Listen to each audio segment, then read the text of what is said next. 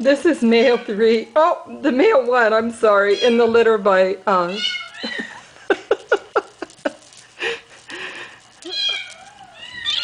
I know. He is having so much fun with these mouse toys.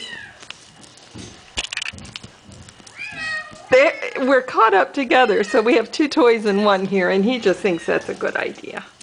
He's going to be living with a family that got a kitten from me, I think it was 18, 19 years ago, and they're going to be driving down to pick him up, and he is just going to fill their lives with so much happiness. This is, his sire is Supernova, and he really looks a lot like Supernova. At this age, Supernova did just like him. He turned into this little fuzzy mass, and then underneath the fuzziness you would see these beautiful rosetted spots, which is exactly what we have on this little guy. Nice size to this kitten, and he's quite playful, as you can see, so I know the Rotherings are going to really, really enjoy him.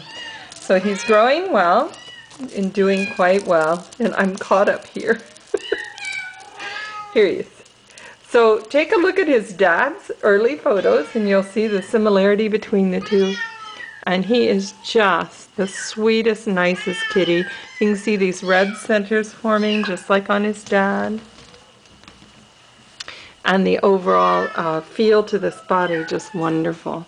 So here he is, mischievousness and everything. So this is male 1 in the litter by Fascinate and Supernova. Big boy. And having fun.